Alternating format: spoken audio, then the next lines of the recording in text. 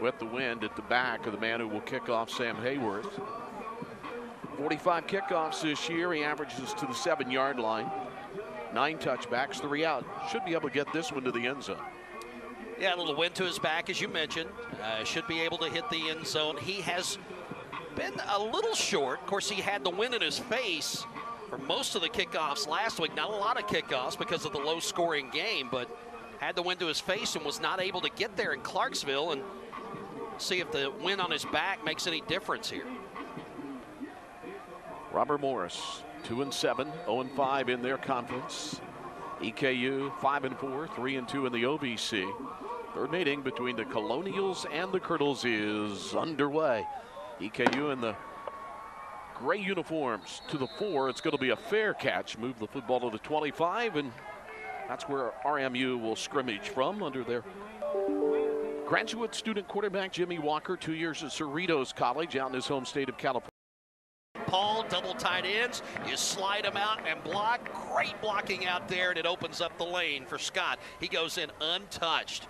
He has not missed all year, Sam Hayworth, for the PAT, but they line up in the double swinging gate, one left, one right. Here's Ralph Patton faking, and he's trying to get to the goal line, and he can't. It'll be 7-6, Robert Morris. He's not able to convert on their 2-point conversion, but L.J. Scott, a 7-yard touchdown run, 14-play drive, 71 yards, 5:41. Greg, third time this year the Colonels have went 14 plays in a drive. That's the longest this year.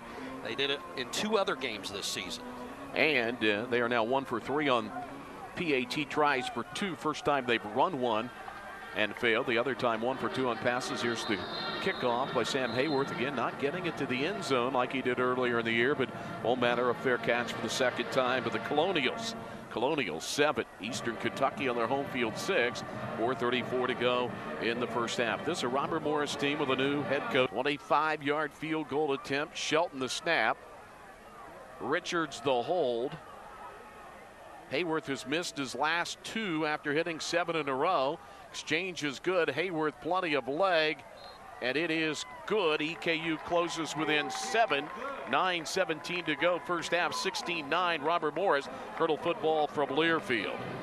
Robert Morris, offensive line. Carter at his own 40, hoping for a miracle here. With 11 seconds to go, and the check punt, which I don't think will come anywhere near Carter. 4th down and 1. He's letting the play clock run down before he gets the snap at 3. And they don't even get it off.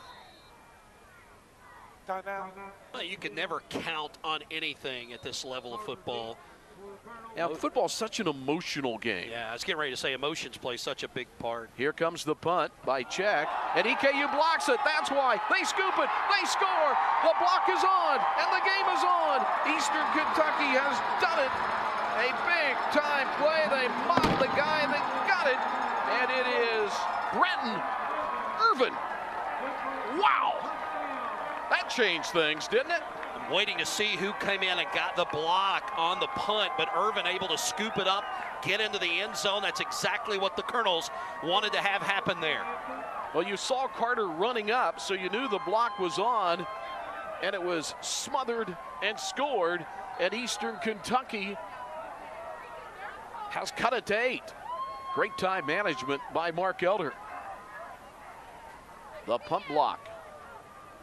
Second of the year. And the PAT by Hayworth, good. And that has certainly turned this game on a dime. From 14 down, EKU within 7. It was blocked and recovered. Well, it was blocked by Tips Clemens, and it was recovered by Irvin, as we said. For Tips Clemens, he had a block as well against Marshall. Remember, he blocked the punt, returned it 38 yards, not for a score.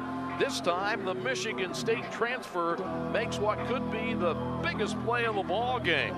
This was headed to 14-point lead for RMU. It's now down to 7, and a team that's 2-7, you wonder what that does to their psyche.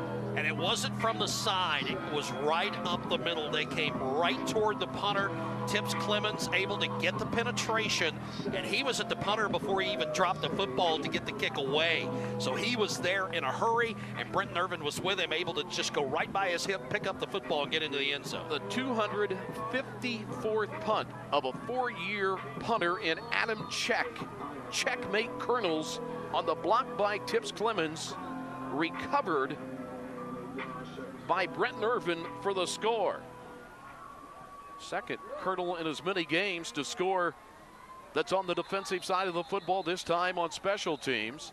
Fair catch called for on the kickoff. And with 5 seconds to go, the second punt of the day for L.J. Scott. Career touchdown number 17. And Scott has gone over 1,000 yards in his EKU career now. He needed 35 today. He is at 43, at a 2-yard touchdown run. He had a 7-yarder earlier. And L.J. Scott moving up near the 1,400 mark in his career when you add in 2 years at the University of Louisville. For the tie, Hayworth a little high on the snap. Richard sets it down on this cold day. The Aussie gets it to the turf. The Floridian puts it through. 4:51 in the third, and we are tied at 23. Hurdle football from Learfield. 7-play, 80-yard drive. It took 2:41 off the clock. Greg? Hayworth with a squibber kick, and it kind of gets through guys. Finally picked up by Robinson, running laterally at Eastern Kentucky, takes his pins out from under him. That was a tremendous tackle by the Maroons. Andrew Juck, a redshirt freshman. Cornelius, North Carolina. That was like the ball in no man's land, like a fly ball in shallow center field. The shortstop, second baseman, and center fielder were coming after, and nobody got to it for a moment. Well, Hayworth got helped out by the bad hop. It took a turf hop. Yeah. Went over the head of the first guy, and then got into that, as you said, no man's land. First time. It's actually an injured Colonial down. The EKU trainers are out as it's on the EKU side of the field, and they are waving and hailing a trainer from Robert Morris to come out and check on one of the players. 12-16 in the game, tied at 23. Situation is 4th down and about 6 for EKU at the 29. This would be about a 46-yarder. It's in Hayworth's range. He has hit a pair of 41-yarders this year, missed a 51-yarder on a warmer day against Austin Peay last week. No wind right now, and if Hayworth can hit it, you know, he's got the leg, but you always wonder about a cold day. Right, cold football doesn't travel as well, so it may add about a yard, really, kind of when you think about the overall scheme of the kick, but certainly within Hayworth's range. I think he could probably get this easily. The thing here is the angle. Can he bring it back to the middle of the field? Timmons was the injured player walking off under his own power. Quick update on the scoreboard, Wes. How about the game in Murray? They have taken a 34-31 lead over SEMO. Wow. A minute and a half to go, but SEMO has it at the Murray 30. 90 seconds left. And they have made game winners all year long like that. This will be about a 47-yarder from the near hash. Shelton the snap, set down Richards. Hayworth's leg into it. It's tumbling and over, and it hits the upright left side. It's the second game in a row that Hayworth has hit the upright on the left side. And he's now one of his last 4 after hitting 7 in a row prior. That kind of day for both teams in kicking today. He overcompensated, Greg. I talked about the angle, having to bring it back to the middle of the field. He overcompensated and pushed it to the left side. So we stay tied with 11. Tremendous today. That was a run blitz. He knew exactly where that was going and went right to the ball carrier. He's there when the ball gets there. 8:55, clock moving. About a 31, 32-yard field goal between the hashes, shaded right for Hayworth. Just hit one off the upright. This one's shaving to the left, but it is inside the left upright. At Eastern Kentucky, for the first time today, get a field goal, the second of the day, from Hayworth and lead it 26-23. Colonel football from Learfield. 0-0. Jared Tucker's interception set up everything. 6 plays, 16 yards, 2 minutes and 21 seconds off the clock with 8:41 to go. Colonel's up 3. Hayworth puts his foot into it. They're going to return this one from the 7-yard line. Only second time they've tried to return, and not a good decision for Robinson because of the EKU defense. So they pin him back behind the 20 around the 18-yard line. So now the field position beginning to tilt towards Eastern Kentucky after they had played on the love to run when they're in the red zone. They throw that to the corner of the end zone, and Bierman stretches out at the last moment to be able to pull it in. Big time catch by the freshman. The redshirt freshman with his first touchdown catch. Wow, 32-30 EKU, important PAT here. 80 seconds left in the game. Set down, kick up. Yes. 1 minute, 20 seconds to go. And Eastern Kentucky rumbles downfield 73 yards. A huge 34-yard screen to Creamer. Flag down, by the way. Flag down. Be careful here. After the play, that's what my conduct. We're seeing kicking team number 64. That 15-yard penalty being forced on the ensuing kickoff. Cameron Kowaleski costing his team on a foul at the end. Okay, not him. Instead, it is called on another EKU player. Leonard Humphrey. Yeah, Leonard Humphrey. So Humphrey costing his team 15 yards on a kickoff. That's important with Jimmy Walker to get his team in field goal position, if not to score a touchdown. The personal foul on Humphrey assessed after the kickoff, but EKU is going to have to be careful here on the kickoff. But what a pass by Parker McKinney. His first of the day, and Eastern Kentucky on a tremendous drive with all the pressure on him. And you know, you hate to say it, but the old cliche, you may have scored too quick. An 8-yard pass to complete an 8-play, 73-yard drive of 2 minutes and 17 seconds. Now can the defense get a stop? Well, you can take heart in the fact that most of the drives today by Robert Morris have been long time-consuming drives in which they've had to take what the defense give them, and that's underneath short chunks of yardage in the passing game and whatever you can get out of the running game. They have not had a lot of plays over 10 yards today. McKinney today, 17 of 32, 1 TD, 1 pick, sacked twice. Jimmy Walker, 19 of 31, 226 yards, 3 TDs, the 3 different receivers, and he has not been sacked. And EKU has to kick off from the 20-yard line. That is a major mistake, and no reason for it on a give me PAT by Leonard Humphrey. Absolutely none, Jim. It's a mental mistake, certainly. Here comes Hayworth trying to put his foot into it, and the returner will get it over the shoulder at the 21. Robinson, he's through a gap over the 40 and up to about 43 or 44. So that 15 yards hurt, and hurt in a big way. Now, can Jimmy Walker, with a minute 13 of field into range for Hayworth? You've got 3 timeouts, but it's going to take about 2 or 3 plays to get there. Eastern Kentucky has all of its timeouts. They don't carry over to overtime, I don't believe. So here we go. See if they squib this away from Scott. Dangerous kick returner. Yes, they will. Eastern Kentucky bounces off of a Kirtle, but they cover it up at the 42.